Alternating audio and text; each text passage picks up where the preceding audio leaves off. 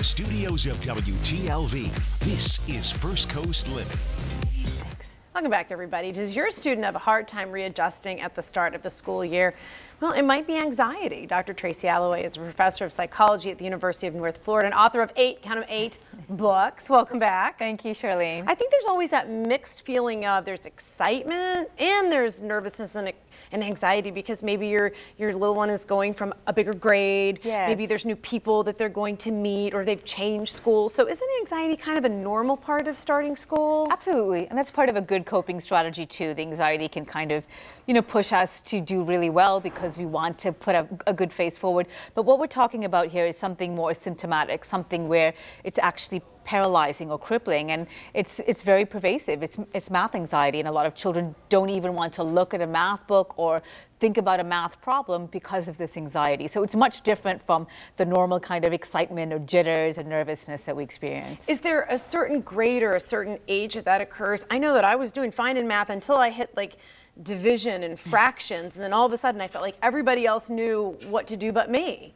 No, and that's the interesting thing, is that math anxiety can come at any point. And as we will discover as we talk today, it's not really genetic. So a lot of people think, I'm a girl, I can't do math, or I'm just not born good at math. And so they think that it's something that, they're born with, just like that commercial, maybe she's born with it. But in fact, we see from research that it's nothing to do with that. A lot of times it's the environment.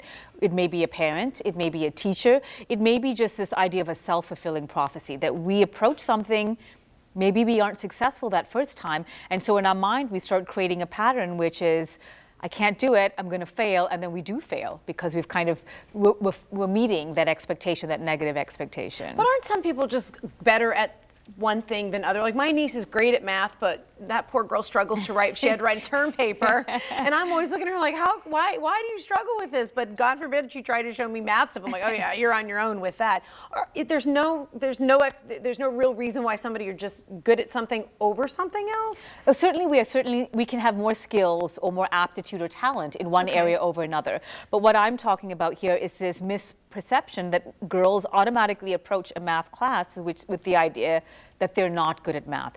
So where is that coming from? And that's a great question. And so first of all, we know there was a study done recently with over 700 girls and boys, but what they found was really fascinating. They found that actually the girls would say, I have math anxiety, I'm bad at math. But when they looked at actual performance on math tests, these girls were performing at the same level as their boys and their peers, their same age peers. And so you have this idea just coming into it that I'm bad at math, but the results aren't actually supporting that, because actually they're fine. Maybe they're like your niece, they're even fantastic at math, but maybe a teacher is reinforcing that, well, don't try, don't worry, maybe do this activity instead, or from a parent. And so we do know from research that parents also communicate their math anxiety to their child. Well, I don't remember anybody communicating to me until all of a sudden I turned around. I was like, why is everybody so much faster and better? And then I think once you, and I think, but you give me the feedback, once you struggle a little bit, then to me, then it became a bigger deal. And it followed me all the way through to college. Right. I remember just being so overwhelmed and not even being able to process. So what advice can you give that maybe if you do see your child exhibiting some anxiety from whether they're getting it in the home or out of the home, how do you tackle that without making it such a big deal that it just adds to that anxiety? And that is such a great question. And that relates to a part of the brain called the amygdala. And some researchers call it the fear circuit in the context of math anxiety. And so what researchers did was that they were looking at brain activation of children as they were doing math. And they found the amygdala, that's this emotional center of our brain, but they found that when they would start talking about math in the beginning, when they had math anxiety, this area would light up, and the researchers called it the fear circuit. So already before even approaching a math problem, they were fearful, they were nervous, they were anxious, and not in that positive, jittery way. But is everybody nervous before a big test? No, and this is different from that. Okay. It's sort of overactivation. Okay. So we definitely want to distinguish between, oh, I have a test, I'm nervous, versus that nervousness that paralyzes you and you just feel like these numbers are moving all over the page. I can't even focus and remember anything. And it's the latter part of anxiety that we're talking about. And what they found is what parents can do, what schools can do, is offer one-to-one tutoring.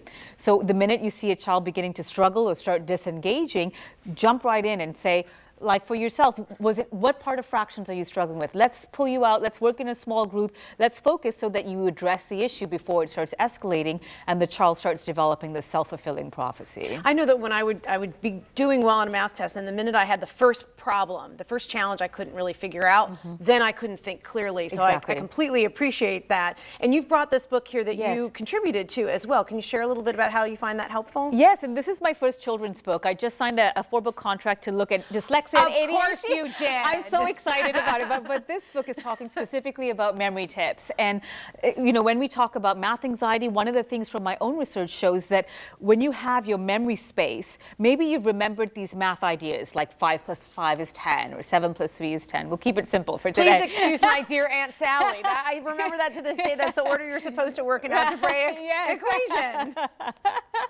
There you go. Well done.